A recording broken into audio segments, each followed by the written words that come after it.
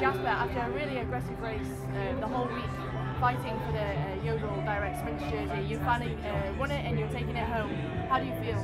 I feel really happy right now. It was, I had to work really hard for it, and today I also want to make sure that I got the jersey, so I went on a break immediately. So, but I'm really happy to have the jersey and a nice trophy also.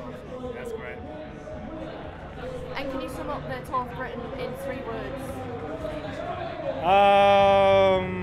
Hard, fun, and enjoying.